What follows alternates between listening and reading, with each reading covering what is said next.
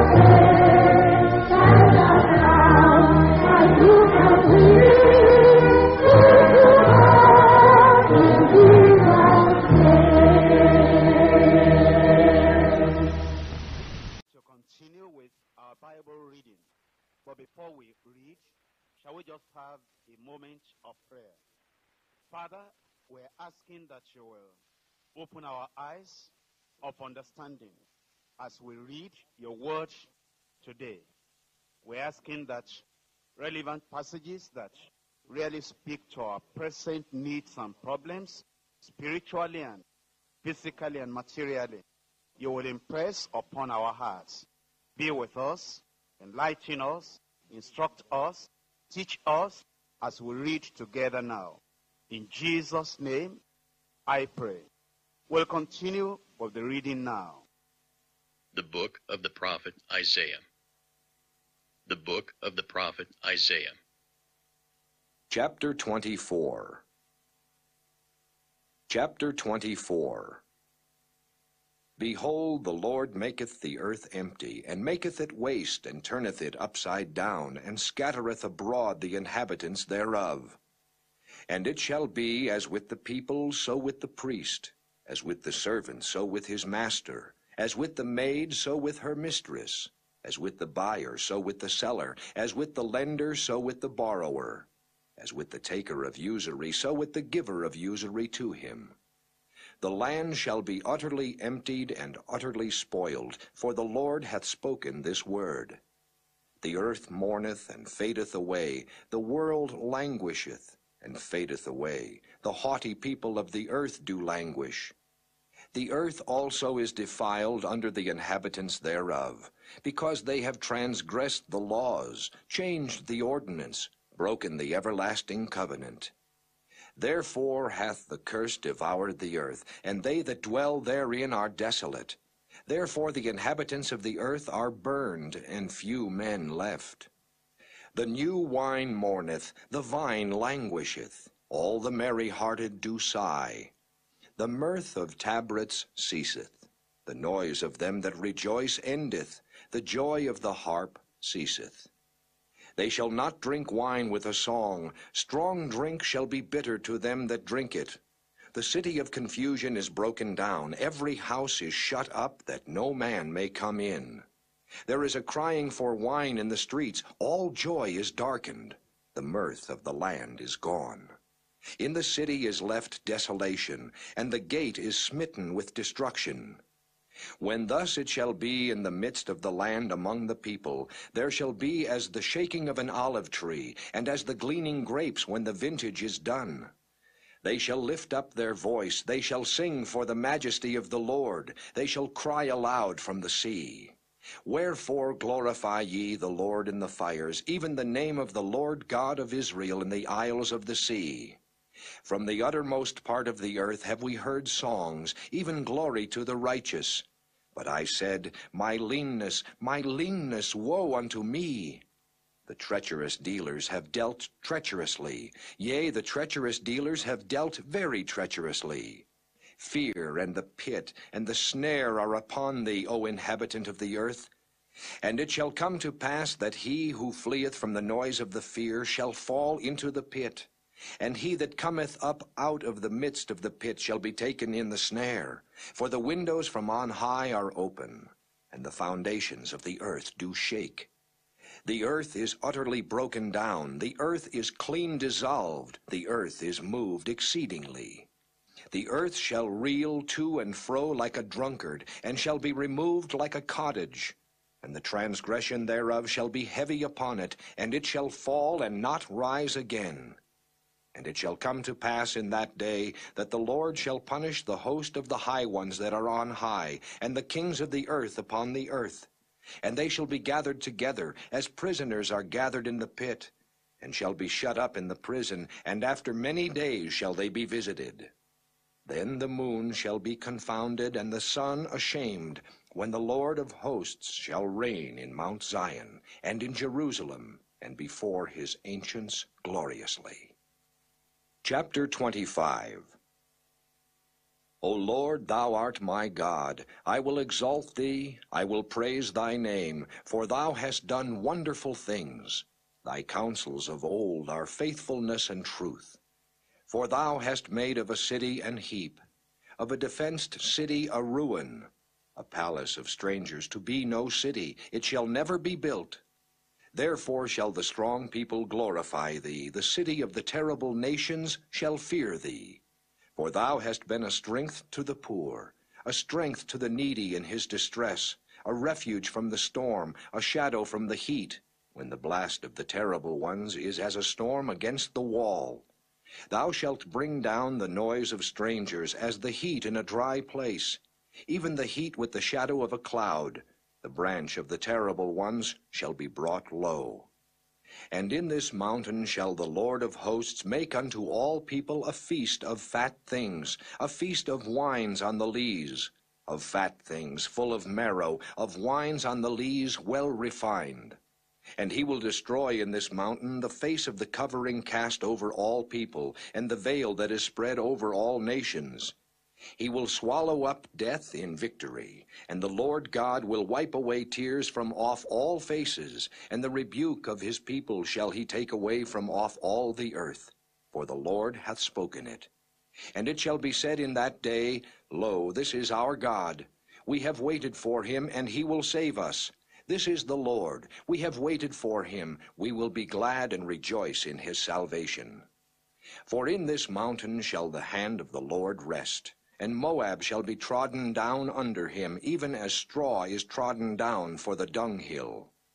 And he shall spread forth his hands in the midst of them, as he that swimmeth spreadeth forth his hands to swim.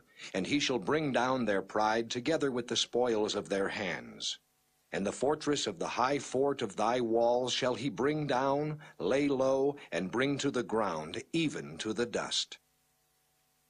You have just listened to the Bible reading, and we need to take whatever we have learned to the Lord in prayer. Will you all rise up, please? Talk to the Lord in prayer. You've seen a commandment, a warning, an example, an instruction to obey, a promise to claim. Pray for grace that you will do as you have learned in the Word of God. In Jesus' name we pray.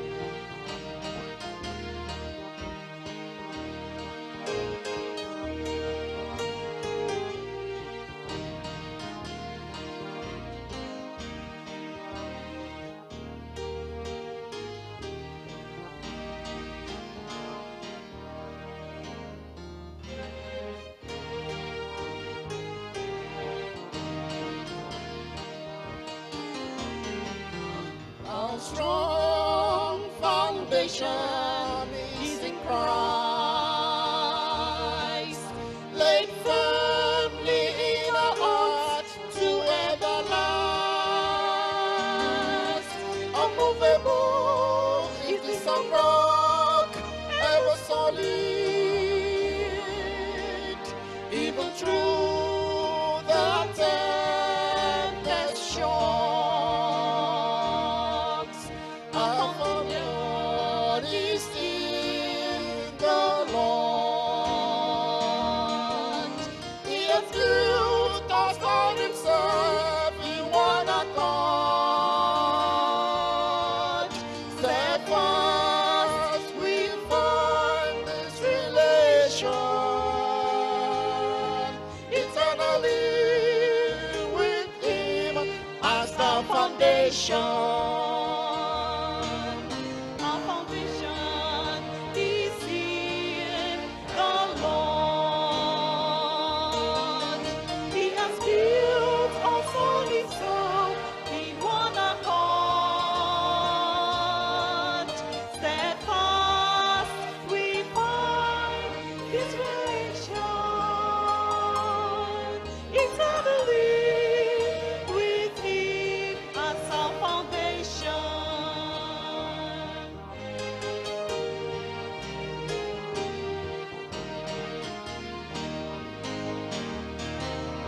this sure foundation will prevail.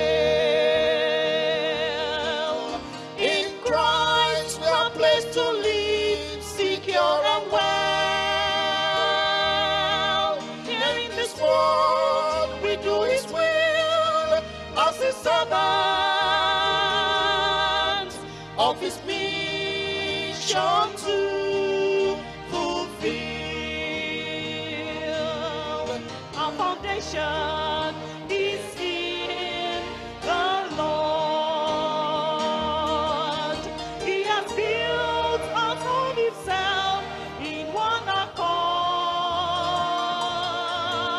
Steadfast we find eternally with Him as our foundation. Is in the Lord. He has built us on Himself in one accord. Steadfast we find this relation eternally with Him as our foundation.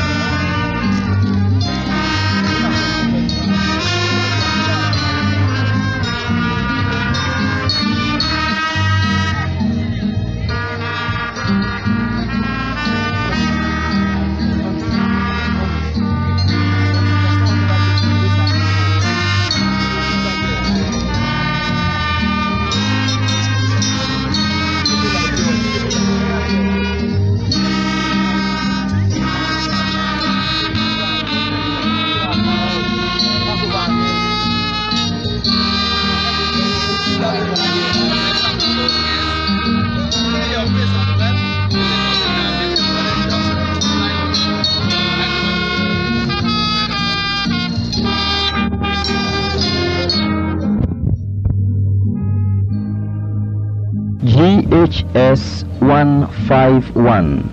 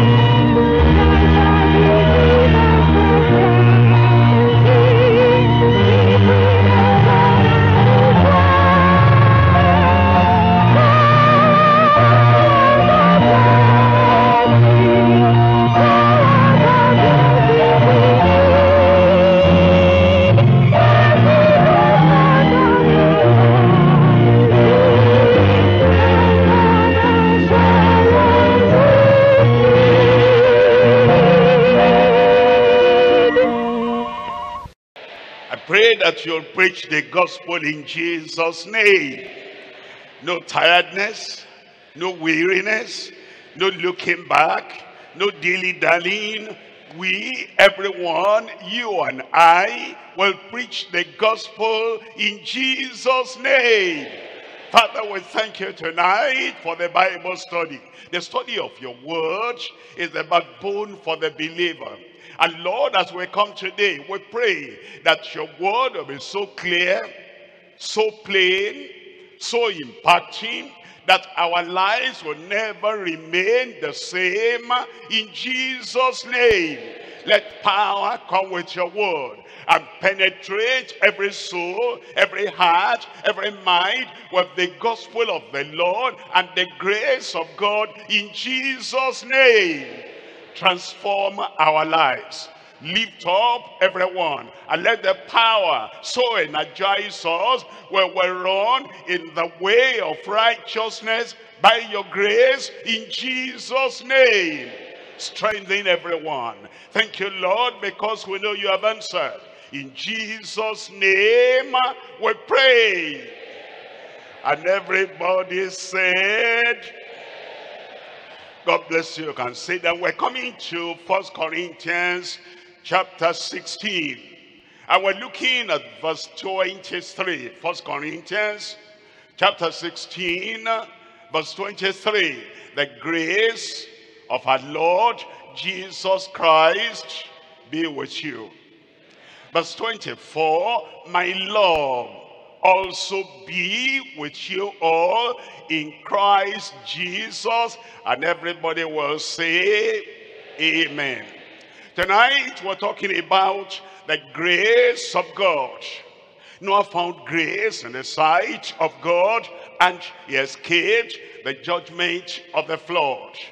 And the psalmist tells us that God will grant us grace and glory. It is the grace that leads us into the godly life, and then it brings us to glory at last. And nothing good will he withhold from them that call upon him.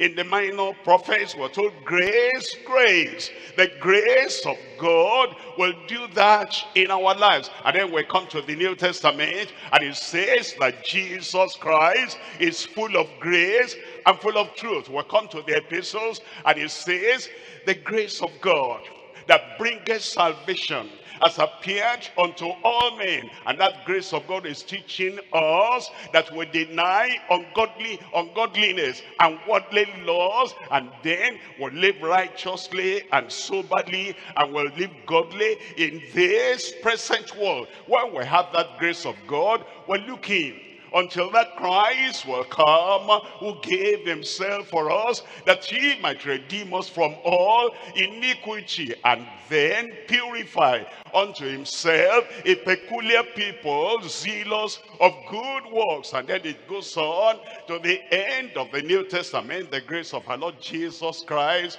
be with you all. He's coming. And that's the grace we're talking about tonight. As we look at the Bible tonight, we're looking at the possibilities of God's grace through Christ. Grace comes from God. It comes through Christ. And by the sacrifice of Christ, by the atonement of Christ, that grace is made available for you, for me, and for everyone. The possibilities of God's grace is that God is that grace that calls us to himself, not by our works, not by our merit. It's that grace that leads us to repentance and makes us to believe on the Lord Jesus Christ. The possibilities is that grace that changes our lives. It gives us forgiveness. It gives us freedom from sin. It is that grace that bears witness in our hearts. We're now children of God, and being children of God, it grants us freedom from sin and the power to live live in righteousness. It's that grace that brings sanctification, that Christ, because he died for us, by that grace, by that blood that was shed for us, as we consecrate ourselves, as we yield ourselves to the Lord, he sanctifies us fully and truly and entirely. And he takes away the Adamic nature, and he makes us to love him with all our heart, all our soul, and all our mind. It is the grace of God that provides the power of the Holy Ghost for everyone. And then he sends us to serve him, and in the service of the Lord, whatever area of service he calls us to, we're able to serve the Lord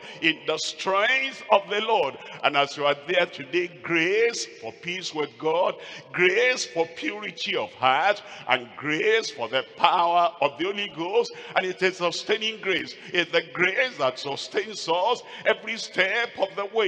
At the time of temptation, at the time of trial, all times in our lives, it is the grace of God. And the more we learn, and the more we grow in the knowledge of the Lord, then 2 Peter tells us we grow in the knowledge and in the grace of God. And we remain steadfast and steady and solid in the grace of God. I pray that whatever amount of grace you have got today, you will have more in Jesus' name. And the grace of God will establish you. And the grace of God will perfect every weakness out of your life in Jesus' name. The possibilities of God's grace through Christ. There are three things we're looking at. Number one, the provision of sufficient grace through his redemptive sacrifice. Christ sacrificed, and it's redemptive. And through that redemptive sacrifice, all grace you will ever need, all grace you'll need at the beginning of the journey, in the middle of the journey, and getting near to the end of the journey, all grace, abundant grace, available for you, sufficient to carry you through. It will carry you through in Jesus' name. Number two is the purpose of saving grace in his regenerated saints. He saves us, he forgives us, he sets us free. He writes our names in the book of life in heaven. And by that grace that we are saved, we're regenerated, we're renewed, we're refined, we're reformed, and our lives take on a new nature and a new light and a new direction. The purpose of saving grace in his regenerated saints. Number three is the power of strengthening grace. Power will come to your life. Strength will come to your life. I was waiting for your amen there. The power of strengthening grace in his renewed servants. As he saves us, he sanctifies us, he fills us with the Spirit, he sends us forth for service. And it is that same grace that keeps on growing and keeps on flowing. It is that same grace that empowers us, enables us, that with that power we're able to serve the Lord, and the work of God will prosper in our hands in Jesus' name. Let's come to number one now. Number one is the provision of sufficient grace through his redemptive sacrifice. Look at Romans chapter 3 verse 23. For all have sinned and come short of the glory of God. All have sinned and come short of the glory of God. Picture it this way: the whole of humanity is over here. No difference. All have sinned and all have come short of the glory of God. We stretch our hand, we cannot get to the glory of God. We run as far as human strength and self-righteousness can carry us. We cannot run and then get to the glory of God. And then grace comes in. Verse 24. In verse 24, being justified freely by his grace, not by the works of your hand, not by the name of your denomination, not by your special activity, being justified freely by his grace through the redemption that is in Christ Jesus. Is that redemption, that sacrifice of Christ that brings us to this grace of God and to this godliness and interaction and fellowship with the Lord. In verse 25,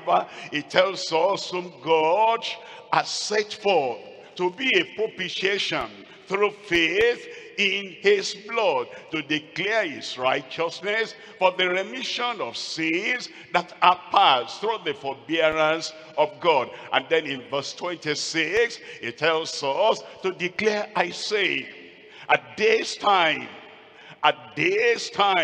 anytime you call upon the Lord, that's this time. Today, that's this time. Anytime you feel the burden of sin and you know you cannot roll away the burden of sin by yourself, only God can do that. That's at this time that he might be just and the justifier of him which believeth in Jesus. Three things we're looking at. Number one, forgiveness and salvation through his redemptive sacrifice. Number two, freedom from sin for the redeemed soul. Number three, the fullness and sufficiency of our rich Savior. Look at number one.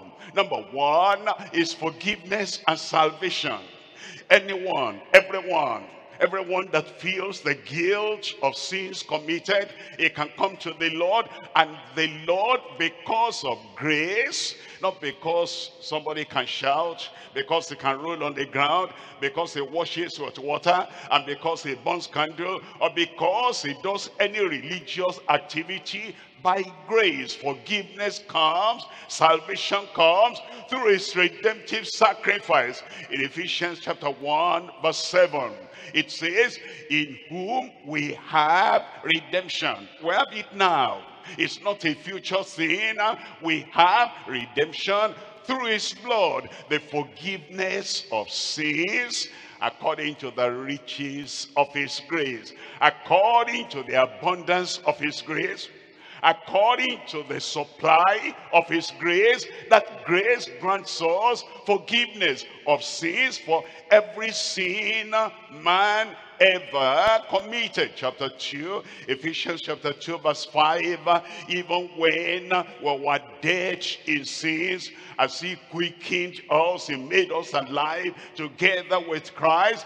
By grace ye are saved. Look at verse 8. In verse 8 it says that for by grace are you saved. It's very clear. Don't wait. If you have not been saved, there's nothing else you're waiting for.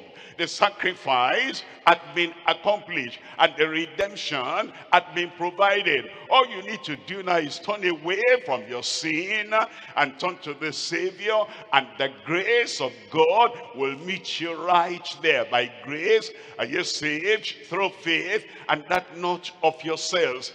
It is the gift of God. Forgiveness, gift of God. Salvation, gift of God. New life, gift of God. Eternal life, gift of God. In verse 9, it says, not of works, lest any man should boast. Then in verse 10, it tells us, for we are his workmanship. When you come to know the Lord, you now become his workmanship. He works on you.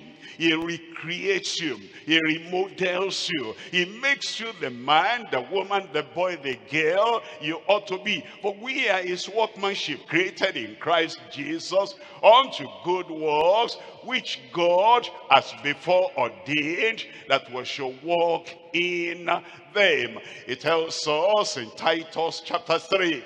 In Titus chapter 3 verse 5, he's saying it is not by the work that we have done, not by works of righteousness which we have done, but according to his mercy. That's another word for grace. According to his compassion, according to his love, according to his mercy, he saved us by the washing of regeneration and renewing of the Holy Ghost. It tells us in verse 6, it says, which is shed on us abundantly through Jesus Christ our Lord, abundantly, no matter what the sins of the sinner might be, deep or high or broad or great. Grace is greater. Marvelous grace of our loving Lord. Grace that is greater than all our sins. Abundantly, he shed that on us through Jesus Christ our Lord. Then in verse 7, it says that being justified by his grace. You see that again, by his grace.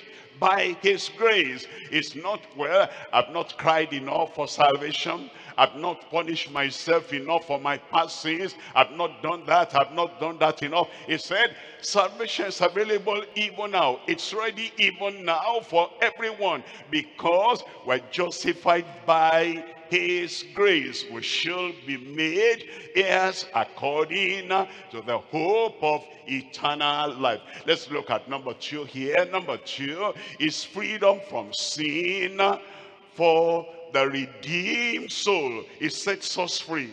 It makes us free. In Romans chapter 6, reading from verse 1, what shall we say then?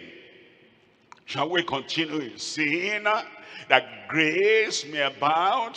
There were people in the church at Rome that didn't understand the grace of God. All right, if the grace of God has come, and then we're saved, not by works, but by the grace of God, can we continue then in sin so that grace will abound? Look at verse 2. It says in verse 2, God forbid. That should not be so. Grace comes to change us. Grace comes to make us better. And grace comes to make us free from sin, forgiveness, and freedom. He now wants to free us from the sins of the past.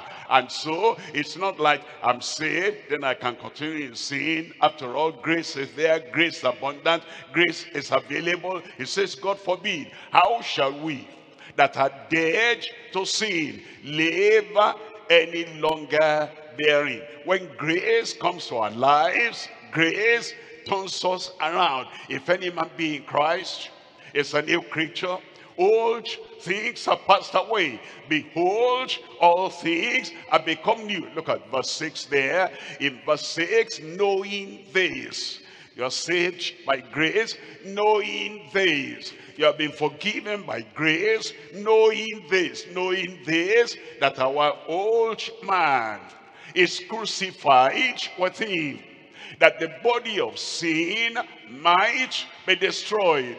What God wants, what Christ suffered for, is the total destruction of sin in every form, of every shape, of every size, in anyone that comes to receive that grace of God, knowing this, that our old man is crucified with him, that the body of sin might be destroyed, and that henceforth we should not serve sin. And then in verse 7, for he that is dead is freed from sin. Verse 11 then tells us, likewise reckon ye also yourselves to be dead indeed unto sin, but alive unto God through Jesus Christ our Lord. And in verse 12 it says, let not sin therefore reign in your mortal body. Let not sin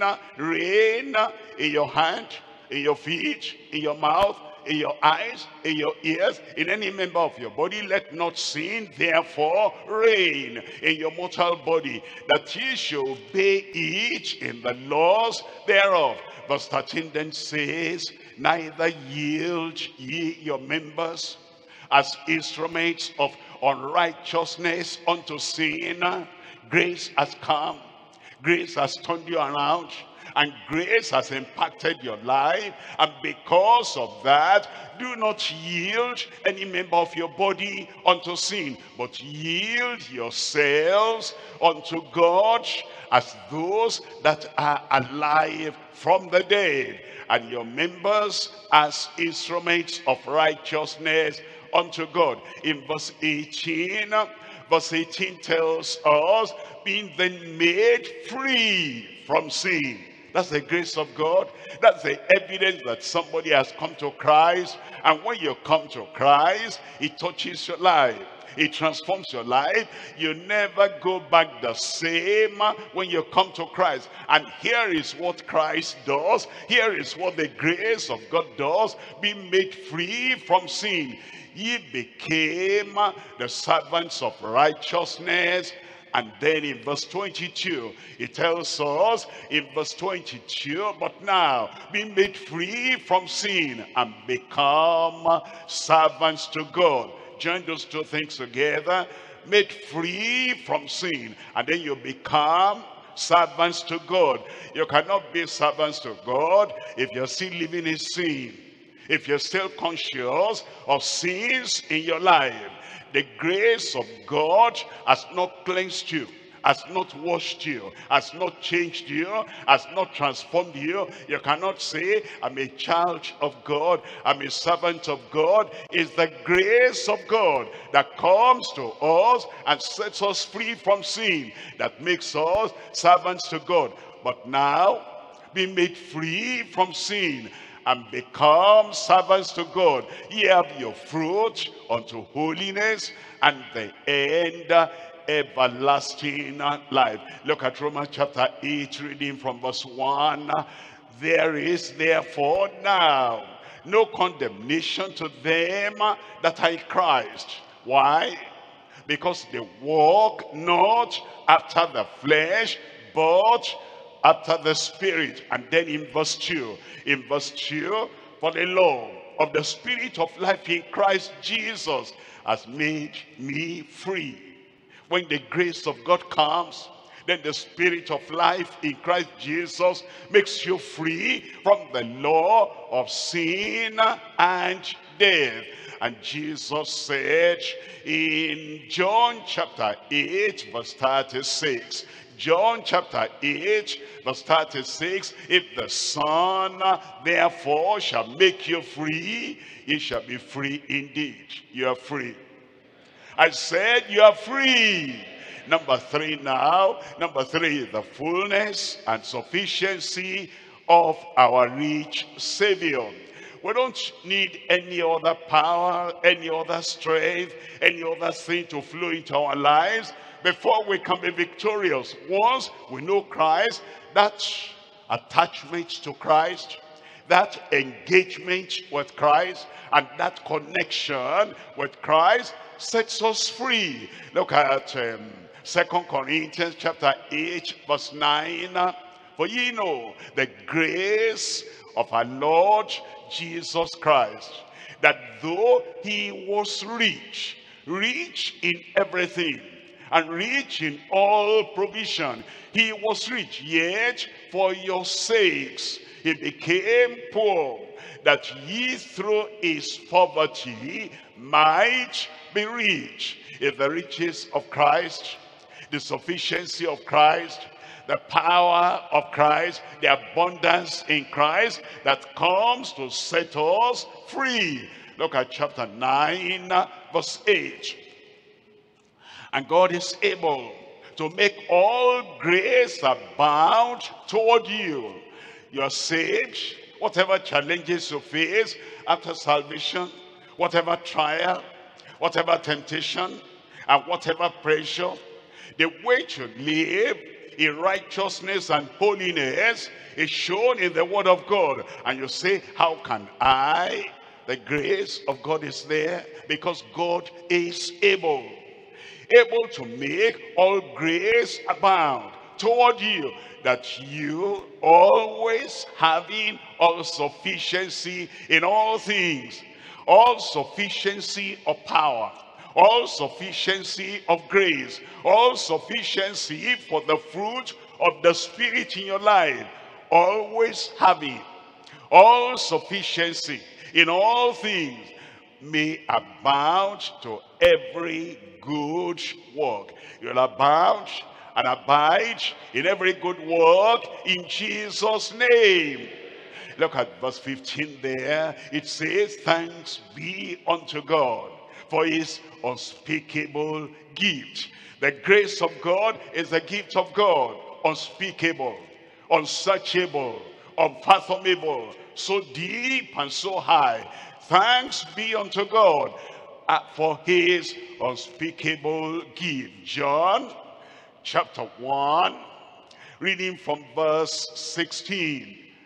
And of his fullness have we all received, and grace for grace, grace upon grace, grace after grace, grace following after grace. That is, the grace that comes at salvation is not the end of the grace you can have. The grace to live victoriously the next day after you are saved, grace for grace. The grace to be different now, and for the habits of the past to be totally cancelled. That grace is available.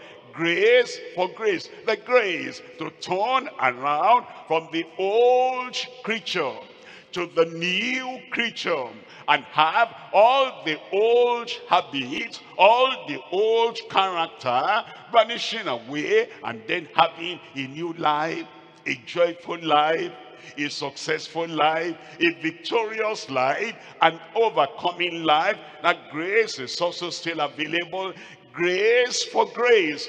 You are saved by grace, but that's not the end. You're sanctified by grace as well. Grace for grace. And then to serve the Lord when your responsibility or your calling is higher than your present strength. Remember, the same grace, how you got grace for salvation, how you got grace for sanctification, in the same way you have grace for the service of the Lord, of his fullness.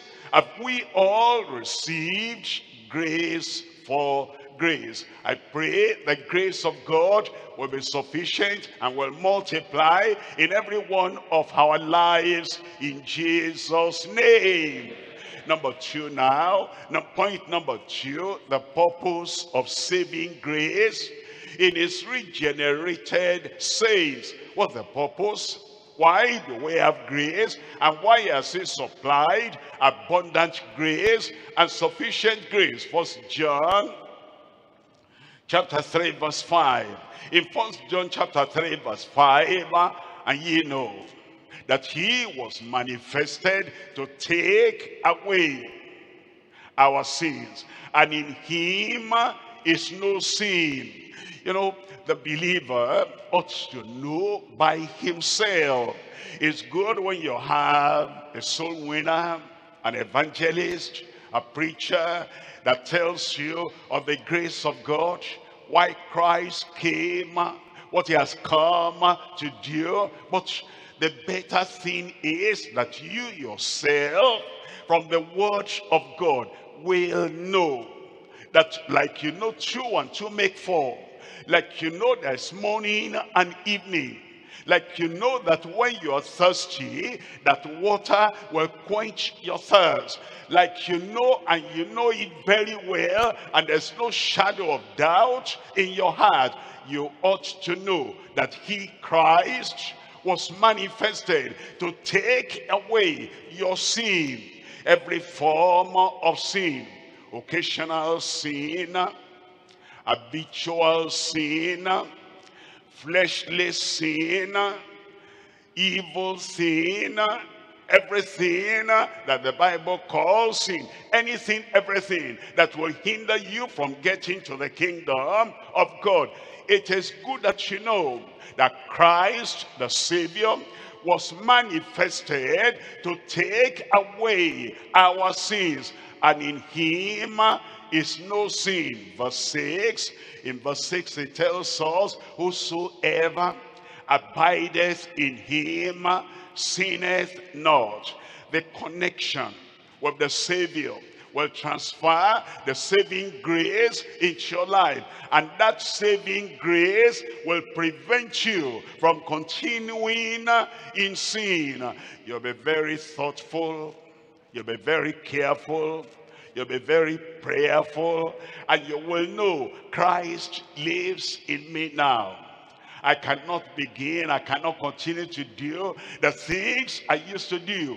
I cannot continue to live the way I used to live. And I cannot remain with the gang or the sinners or the evil people that I used to run around with, because now he abides in me. I abide in him. And that connection brings me salvation and sustains me in that salvation. Whosoever abideth in him sinneth not. But I know some people who go to church, or they come to church and they sin.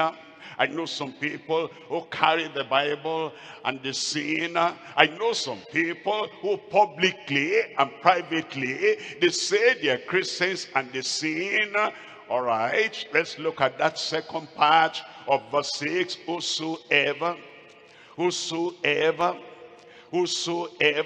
whatever his name, whatever his title, whatever his position, whatever his denomination, whatever he may call himself, whosoever sinneth has not seen him, neither known him. You see him by grace, and the grace of God comes to your life. That grace will do something. It will make you to deny ungodliness and worldly laws. It will save you from sin. It will change your life. It will separate you from sin. Thou shalt call his name Jesus, for he shall save his people from their sins. Look at verse 7. In this, little children, let no man deceive you.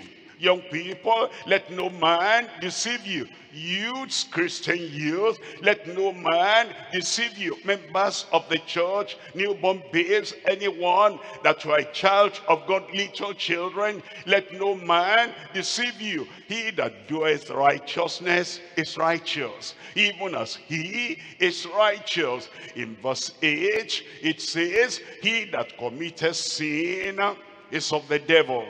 Might make any profession, might prophesy, might say, I have this, might cast out devils, might heal the sick, whatever he does. Not everyone that say unto me, Lord, Lord, shall inherit the kingdom of God. For many shall come to me on that day, and they will say, Lord. They'll still call him Lord, even on that final day. And they will say, have we not cast out devils in your name? And in your name we have done many wonderful works, and were prophesied in your name. Then will I profess unto them, I never knew you. Depart from me, ye workers of iniquity. If somebody is living in sin, any form of sin, no matter how common other people are doing it, and he is doing it, is telling us, he that committeth sin is of the devil. For the devil sinneth from the beginning. For this purpose the Son of God was manifested, that he might destroy the works of the devil. Every form of sin is the work of the devil. The works of the flesh, the works of the devil. The pride of life, the works of the devil. The lust of the eyes and the lust of the flesh, everything is of the devil. And the devil sinneth from the beginning. But everyone that knows the Lord and Christ lives in him will have all the works of the devil destroyed. Our Christ is powerful. Our Savior is mighty. Like he did in days gone by, is still able to do today. And whosoever will call on the name of the Lord will be saved. And when salvation comes, victory over sin, freedom from sin will also come. We're looking at three things. Number one, abundant grace for a life of righteousness. Number two, abiding grace for the love of the Redeemer. And then number three, advancing grace to labor as his reapers. Number one, abundant grace for a life of righteousness. We're told in Romans chapter 5, verse 17. Romans chapter 5, reading from verse 17. For if by one man's offense death reigned by one, much more they which receive abundance of grace, that's available, they which receive abundance of grace. If you're getting tired, go back to the Lord. They which receive abundance of grace. If your challenges or temptations appear to be greater than your present level of sin, go back to the cross. They which receive abundance of grace and of the gift of righteousness shall reign in life by one, Jesus Christ. And then we're told in verse 21, he tells us that as sin has reigned unto death, even so might grace reign through righteousness unto eternal life by Jesus Christ our Lord. It tells us this grace is available and it's abundant for everyone. 2 Corinthians chapter 1 verse 12. For our rejoicing is this, the testimony of our conscience, that in simplicity and godly sincerity, not with fleshly wisdom, but by the grace of God. You see that? Paul the apostle testifying that whoever we are, whether you are apostle, an ambassador of Christ, or you are just a member of the church of the living God, we're not trying to live the godly life and the sincere life and the simple life and the sanctified life by our own strength. It says, but by the grace of God we have had our conversation, our manner of life, our character, our communication with you in the world, and much more abundant to your word. It tells us in 1 Timothy chapter 1, reading from verse 14. 1 Timothy chapter 1, reading from verse 14. And the grace of our Lord was exceeding abundant with faith and love, which is in Christ Jesus. Paul the apostle, he looked at the past life, how deep in sin, how deep in evil, how cruel, how wicked, how senseless that he lived, destroying the believers. And then he looks at his present life and he says, there's no comparison. That other one was so dark, this new one is so bright. That other one was like a slave to Satan. This one is like a total servant of Christ. It says, I cannot make any comparison at all. The grace of God has been abundant, and the grace of our Lord was exceeding abundant with faith and love, which is in Christ Jesus. Verse 15 tells us, this is a faithful saying and worthy of all acceptation. It says, everyone in all places, everyone in all generations ought to accept this. It is worthy of acceptation that Christ Jesus came into the world to save sinners. Then he said, of whom I am chief. He was sin, he was injurious, he was violent, he was a murderer, he was a hater of Christ. He hated the way of the Nazarene and the way of Christ. And he did many terrible things because of that. And then he said, look at me now, saved, forgiven, set free from sin, changed and transformed. And the people who see me now cannot even recognize what I was before.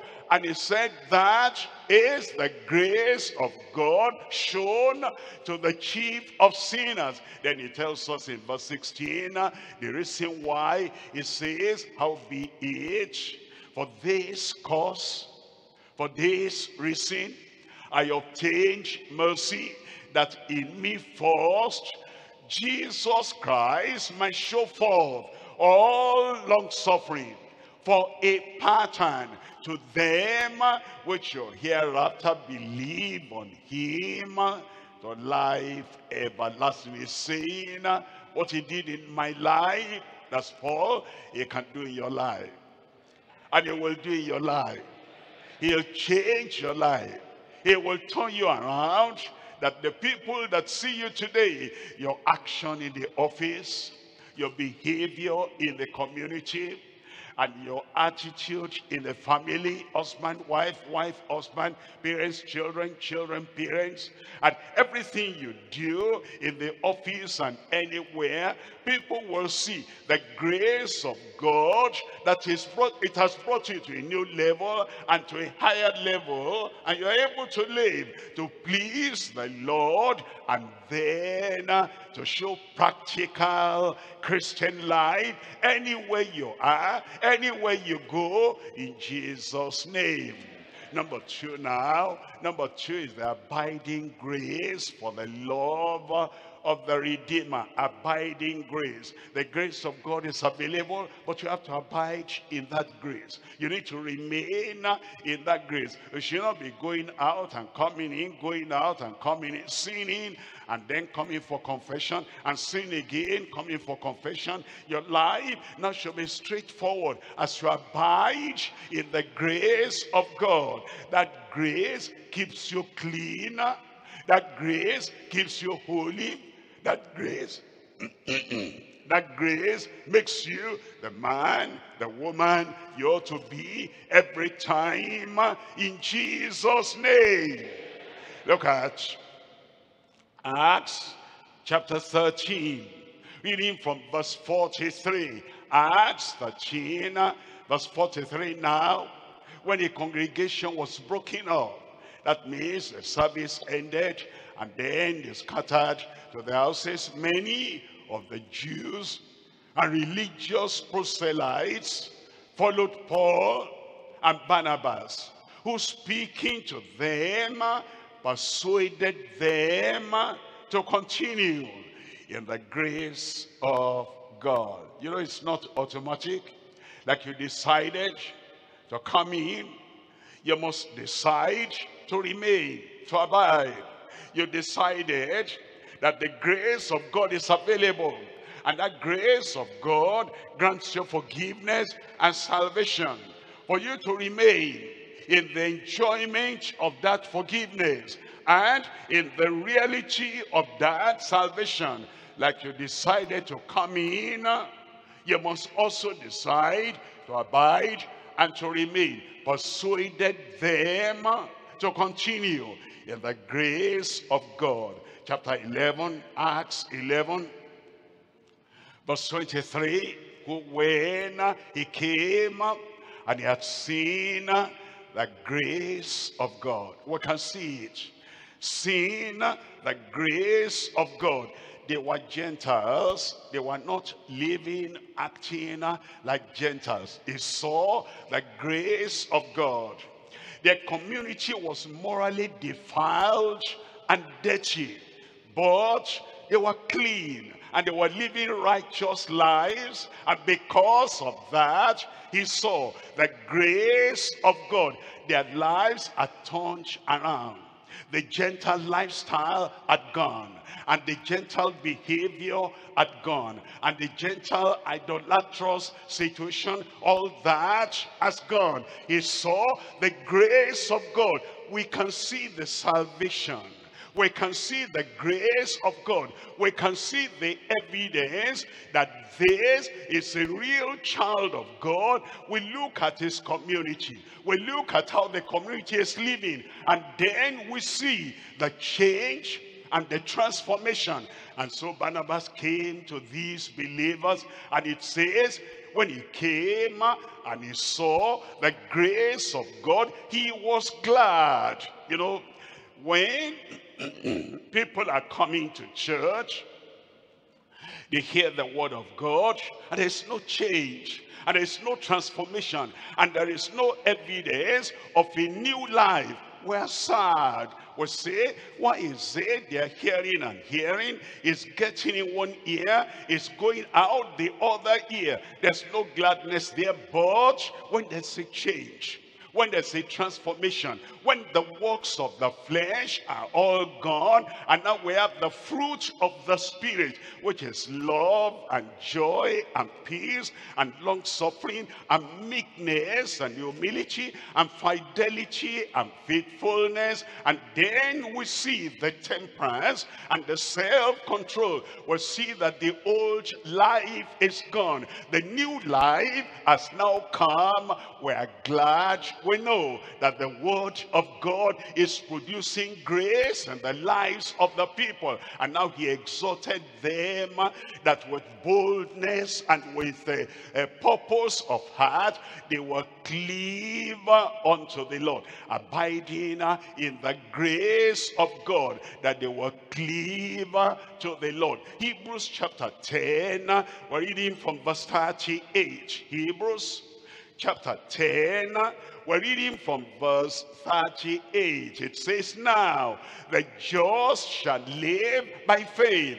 But if any man draw back, that's not good. If any man draw back, he wants us to abide. He wants us to continue. He wants us to sustain the grace of God in our lives. If any man draw back, my soul shall have no pleasure in him. Verse 39, but we're not of them who draw back. I am not of them who draw back. Say it confidently. Say it with faith. Say it with a firm decision. We are not of them who draw back unto perdition. Those who have been saved, and they are just, and they are justified, while they remain and abide in the grace of God, the favor, the joy, the pleasure of God and of heaven will abide on them. But if they draw back, if they say, once saved, always saved, if they say, it doesn't matter, I'm a Christian, I'm always a Christian. If they say, God is loving, the grace of God is abundant, and even though I go to commit whatever, it doesn't really matter. If they say this one is a small sin, this one will not hurt anybody, I like this small sin. If they draw back into sin, draw back into transgression, draw back into evil. But if anyone draws back, my soul shall have no pleasure in him. But we're not of them who draw back unto perdition. If they draw back not unto eternal life, they draw back unto perdition. But we of them who believe to the saving of the soul. I missed your amen. Number 3 now. Number 3, advancing grace to labor as his reapers. Advancing grace. Now, you're a child of God. You have salvation, grace. Then you are not only a child of God, you are a real beloved of the Lord, sanctified, higher grace. The grace in our lives should be advancing.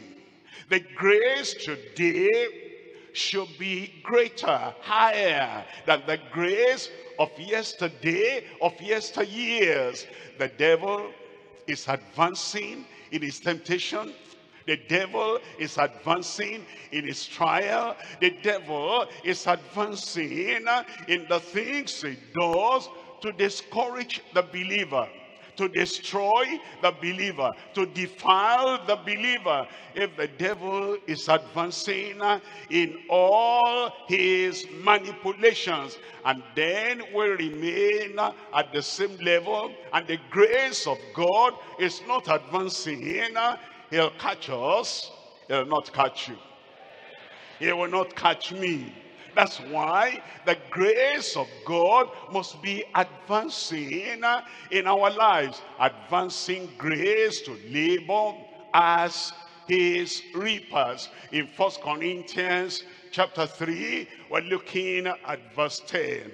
1 Corinthians chapter 3, reading from verse 10. According to the grace of God, which was given unto me, he knew when he got that grace of God. If you have something, you'll know when you got it. If you have a gift, you know when you discovered that gift. If the grace of God is in your life, higher than the grace you had at salvation, the grace you had at sanctification, if you have new supply, abundance, provision of grace, you will know that this is the time you prayed, this is how you prayed, and this is what you are looking at to have that grace of God. And then you'll be able to say, like Paul the Apostle, it was given unto me according to the grace of God, which was given unto me. As a wise master builder, I have laid the foundation, and another buildeth thereon. But let every man take heed how he buildeth thereupon. Many of us know that verse, but I need to tell you this. Paul the apostle, as a wise master builder, received grace, abundant grace, before he could build. If anybody is going to build on that foundation of Paul the apostle, he must have similar grace. He must have sanctifying grace. He must have serving grace. He must have the grace that the original builder that he had. Now, Paul the apostle built by grace, and he weathered all the storm and went through everything that he needed to go through by the grace of God. And then somebody comes along without grace, without prayer, without faith, without spiritual strength, and without total absolute surrender unto the Lord, and he wants to build like Paul. You cannot. He built by grace, according to the grace that was given unto me. If you are going to build on that foundation, you need the grace of God, like he had the grace of God. And then in verse 11, it tells us, for other foundation can no man lay than that is laid, which is Jesus Christ. In chapter 15, 1 Corinthians chapter 15, verse 10, it tells us, but by the grace of God, I am what I am. He says, I'm a preacher. I am what I am. By the grace of God, he stood for the truth. He affirmed the truth. He endeavored to defend the truth. He earnestly contended for the faith which was once delivered unto the saints. And he said, that's not my natural constitution. That's not because I have so much talent. It says, by the grace of God, I am what I am. He was imprisoned. He was persecuted, he was beaten, and he was injured in different ways. And yet, he did not change his lifestyle.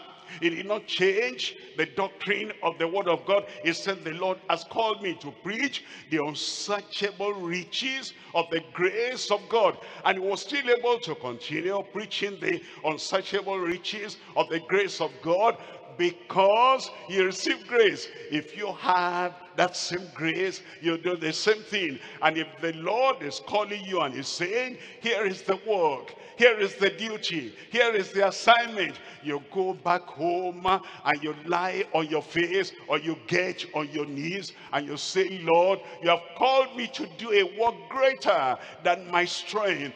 As to the grace of God, I know if the grace of God is there, I will be able. And you pray, and you pray, and you pray through until the grace of God is abundantly provided in your life. And then you will be able to say like Paul the Apostle, but by the grace of God, I am what I am. And his grace, which was bestowed upon me, was not in vain, but I labored more abundantly by grace. I labored more abundantly because of the inner strength of the grace of God. I labored more abundantly than they all, yet not I, but the grace of God which was with me. I pray that grace will abide in everyone's life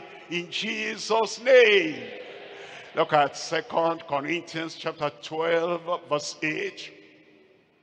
2 Corinthians chapter 12, reading from verse 8. For this thing I besought the Lord thrice.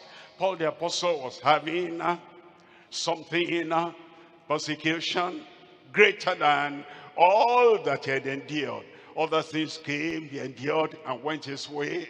Other things came, he endured and kept on preaching. Other things, imprisonment came, and he just went on affirming what he had ever said before. But now this one came, a messenger of Satan to buffet him because of the abundance of revelation that had been given unto him, and because it was going to make that revelation available for the church and for the people he was preaching to. Satan said, don't give them that revelation. I don't want you to say all this and then encourage the church. I want the church to be weak. And Paul the Apostle continued. Okay, Satan said, if that is so, that you have a big mouth and you talk and talk and talk, and you're going to give that revelation, he buffeted him.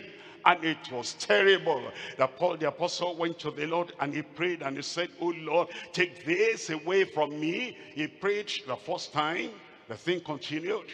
He prayed the second time, the thing continued. He went back to God again, the third time, and said, God, I'm telling you, this is too much for me. The pressure is too much, and yet you have called me to reveal and to give the revelation. And the thing continued. And now the Lord said in verse 9, and he said unto me, my grace is sufficient for thee. You didn't say amen to that? As the devil advanced in buffeting him, the grace of God increased. The grace of God abounded. And then God said, my grace is sufficient for you. When you have any problem, and when you get into deep waters, and you say, I've never got this since I became a Christian, am I going through this? Don't cry, go to God, tell God. If the thing remains and God is telling you, yes, I know it's there, I know the buffeting is there, but I will sustain you. He will sustain you. I will energize you. He will energize you. And he will say unto you, my grace is sufficient for thee. For my strength is made perfect in wisdom, in weakness. Most gladly, therefore, will I, Paul, will I, pastor, will I, preacher, will I, servant of God, most gladly, therefore, will I rather rejoice in my infirmities, that the power of Christ may rest upon me. The power of Christ will rest upon you. Look at verse 10. In verse 10, therefore, I take pleasure in infirmities. I remember the words of Jesus, when you are persecuted, rejoice and live for joy, for your reward is great in heaven. The grace of God now is available, and the grace of God has come. Therefore now I take pleasure in infirmities, in reproaches, in necessities, in persecution, tribulations, in distresses, for Christ's sake. For when I am weak, tell me. For when I am weak, tell me. Put the emphasis on I. For when I am weak, then am I strong. I pray the strength of the Lord will abide in every one of our lives in Jesus' name. Point number 3 now. We're looking at the power of strengthening grace in his renewed servants. We're servants of the Lord, and he renews our lives. And because we're renewed, the power of the grace of God keeps on working in our lives. That's the tool to do the work. That's the instrument the Lord has given us to accomplish the work. He has given us to do the power of strengthening grace in his renewed servants. In 2 Timothy chapter 2 verse 1. 2 Timothy chapter 2 verse 1. Thou therefore, my son, be strong in the grace that is in Christ Jesus. That's Timothy. Timothy had a different kind of challenge from Paul. Paul had a different kind of challenge from Titus. And Titus had a different kind of challenge from Silas. But everyone, whatever the challenge in ministry, and whatever the uphill task that we have to accomplish, when the grace of God comes, and that grace of God strengthens us, nothing that God has appointed for you to do will be impossible in your life in Jesus' name. Therefore, thou, my son, be strong in the grace that is in Christ Jesus. Look at verse 3. In verse 3, it tells us, thou therefore endure hardness. Timothy, hardness will come. Trials will come. Difficulties will come. You're not going to do the work on a bed of roses. But then be strong in the grace that is in the Lord Jesus Christ. Thou therefore endure hardness as a good soldier of Jesus Christ. Verse 4. In verse 4 it says, no man that warreth. Now, Timothy, you've been thinking and living like a civilian. As if, Christian work, Christian labor, and Christian servanthood is like a pleasure. And then I do it and there's no opposition. He said it's a battle and it's war. And you need strength and you need the grace of God. No man that worries entangles himself with the affairs of this life, that he may please him that has chosen him to be a soldier. There are people who are Christians, there are people who are children of God. They do not realize they are soldiers in the army of God. And because they do not realize they are soldiers, any little problem, any little challenge will jolt them. They don't have the mind of a soldier. They do not have the thoughts of a soldier. They do not have the aspiration of a soldier. They do not have the mindset of a soldier. But he was telling Timothy, Timothy, why you acting like you're still on the primary school field and you are acting as if you don't know who you are? You're a soldier. The Lord has called you to be a soldier in the army of the Lord. And no man that warreth entangleth himself with the affairs of this life, that he may please him who has chosen him to be a soldier. Then in verse 5 it says, and if a man also strive for the masteries, A man also strive for the masteries. I want to go forward, but it looks like the buffeting of Satan is too much. Okay, I will stay here. No, you strive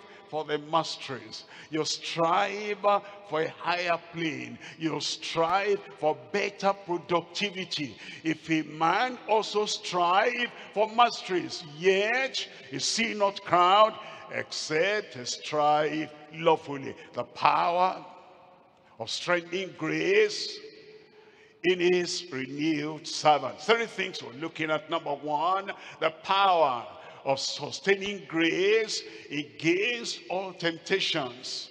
Number two, the possession of sanctifying grace by the triumphant.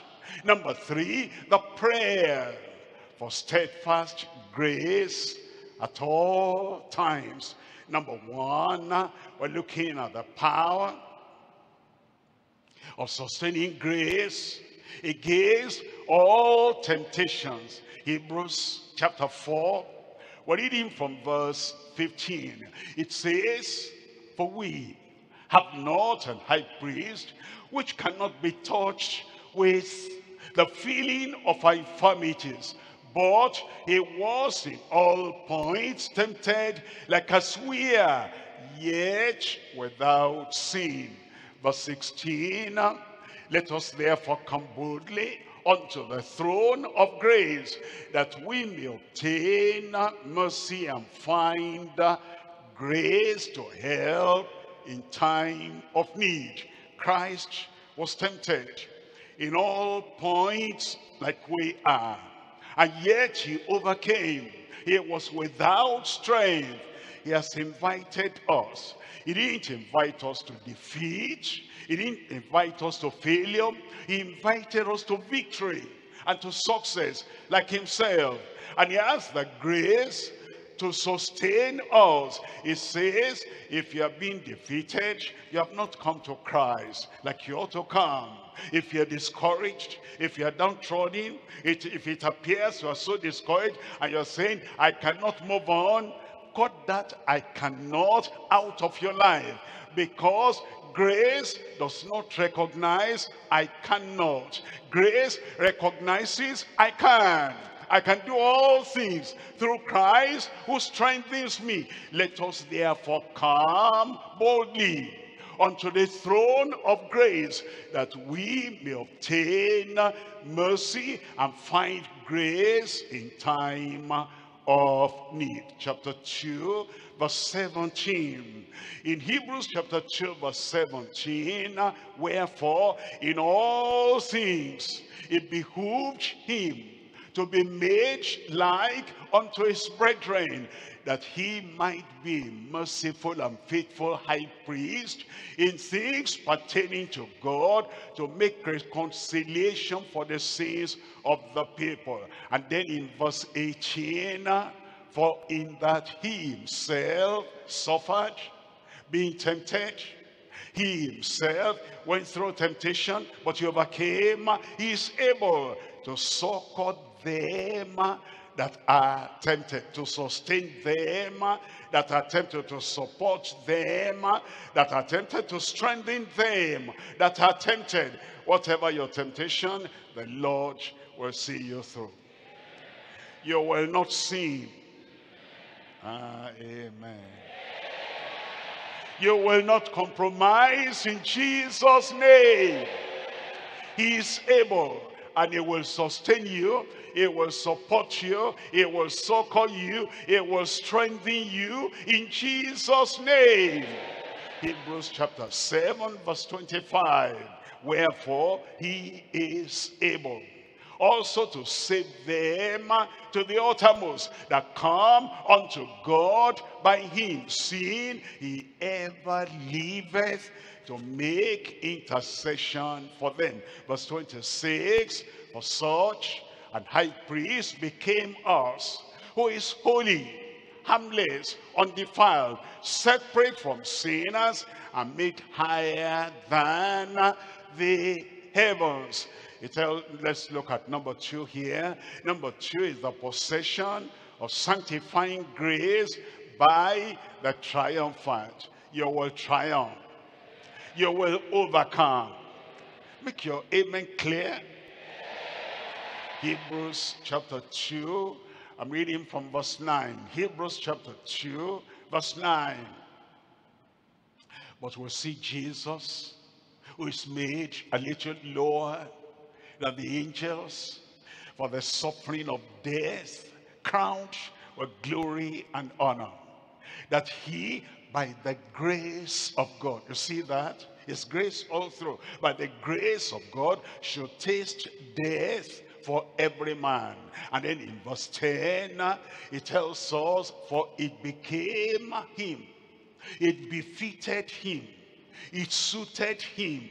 It became him for whom are all things, and by whom are all things, in bringing many sons to glory.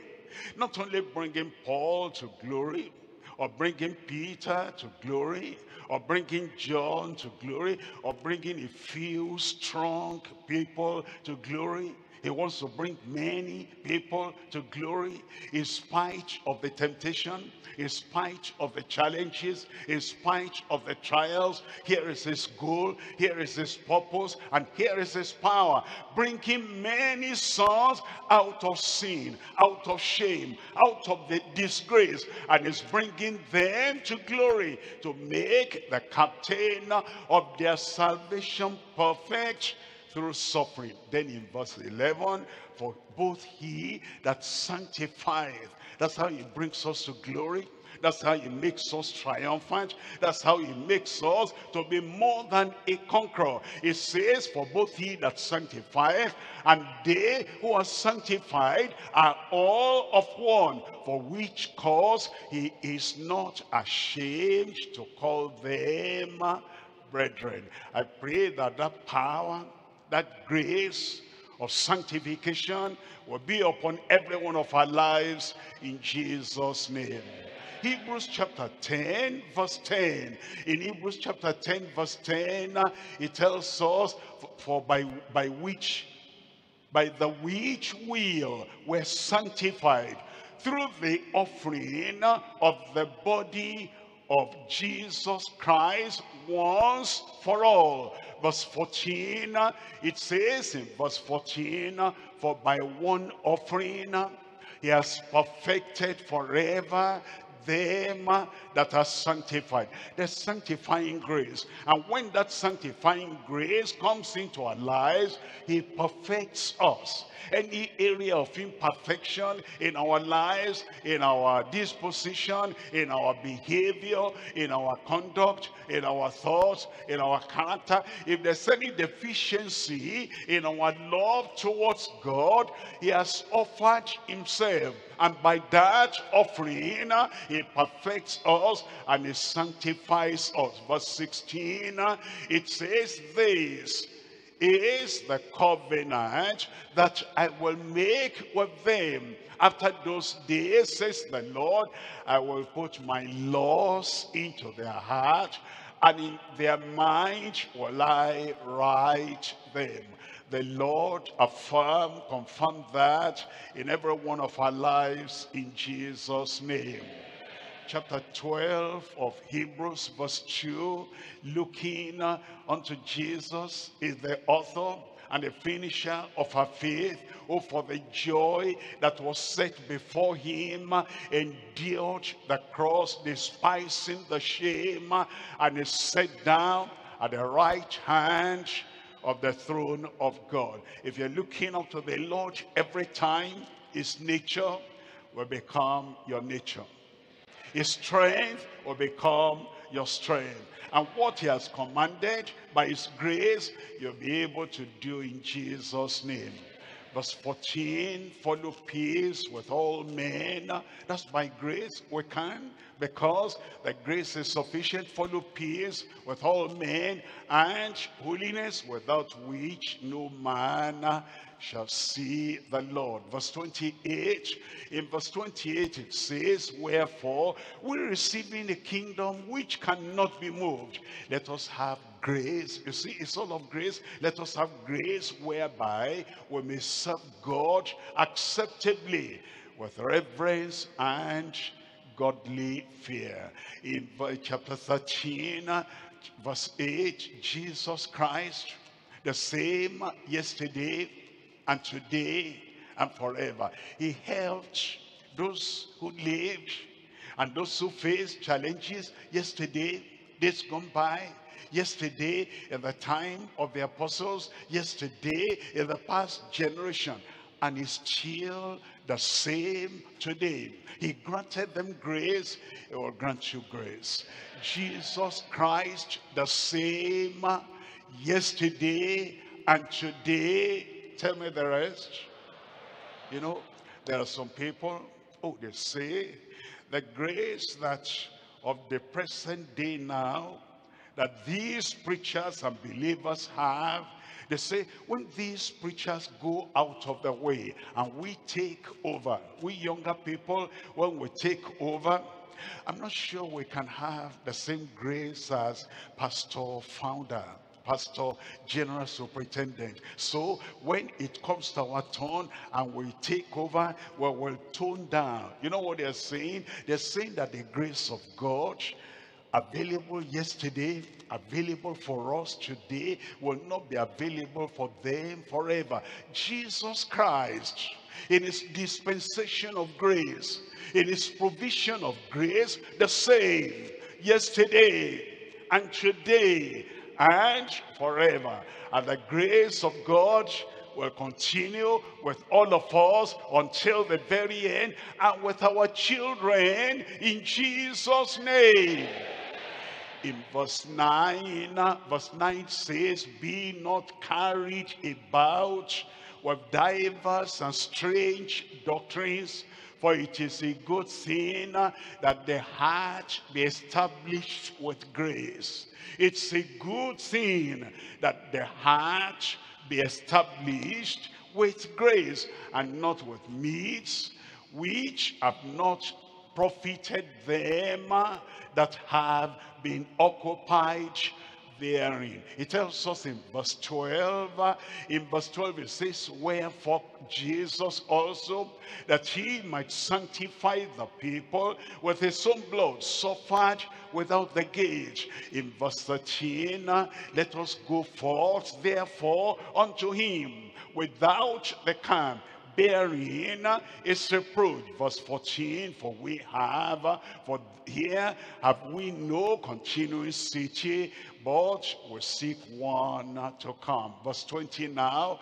In verse 20 now, the God of peace, that brought again from the dead our Lord Jesus, that great shepherd of the sheep, through the blood of the everlasting covenant, what will he do? Verse 21, make you perfect in every good work to do his will. You will do his will. The grace abundant, the grace sufficient, the grace supporting, and the grace strengthening to do his will, whatever the challenge, whatever the difficulty, the grace to always, every time, do his will, working in you that which is well-pleasing in his sight. Through Jesus Christ, the Lord will give to you. It will abide, and it will abound in Jesus' name, to whom be glory forever and ever. Amen. Point number 3 now, the prayer for steadfast grace at all times. The prayer for steadfast grace at all times. We're looking at Colossians chapter 4, and we're reading from verse 2. Continue in prayer and watch in the same with thanksgiving. Continue in prayer. You are saved. Continue in prayer to be sanctified.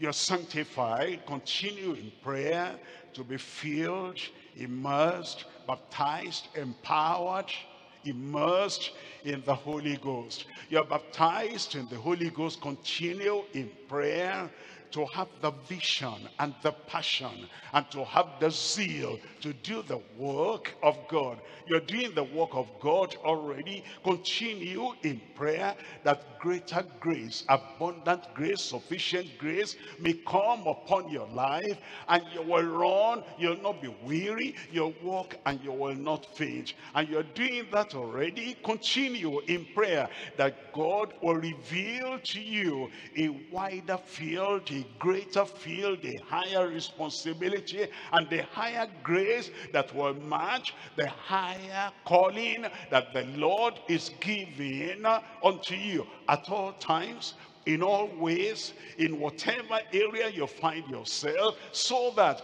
the power of God will continue, the grace of God will continue, and there'll be no diminishing, there'll be no decrease of the grace of God in your life. Continue in prayer and watch in the same with thanksgiving. And then he tells us in Hebrews chapter 4, I'm reading from verse 16. Hebrews chapter 4, and we're looking at verse 16. It says, let us come boldly to the throne of grace. Let us come therefore with all the challenges before us, so we can hold our ground, and so we can hold our territory, and so that Satan will not have an upper hand, so that Satan will not send you back from the field, from the evangelistic field and the field of battle, and send you home with hurts and wounds, and then you are not seeing your wounds. It says, if we're going to be sustained, if we're going to remain, and then if we're going to climb higher and see a higher vision, a greater vision, and then do what the Lord is calling us to do, and win more souls into the kingdom, and never get tired and never get weary, and then we're not so tired and fainting that we'll say, I'm crumbling, I cannot continue. We have to pray. If we pray, the grace of God will multiply in our lives. Let us therefore come boldly unto the throne of grace, that we may obtain mercy and find grace to help in time of need. Today you'll find mercy. Today you'll find multiplication of the grace of God. Today you'll find power, sustaining power in your life to carry on and to be successful and to be victorious and to be an overcomer all through the days of your life, in Jesus' name. The weakness of the past will not tie you down, and all the problems of the past will not erode your confidence, your faith in God. You are going to be stronger. You are going to be higher, and you are going to run faster in laboring and working for the Lord, in Jesus' name. Grace be unto you. Grace be multiplied in your life. By his grace, you will be who God has ordained you to be. Let's rise up and talk to the Lord in prayer. Grace is available.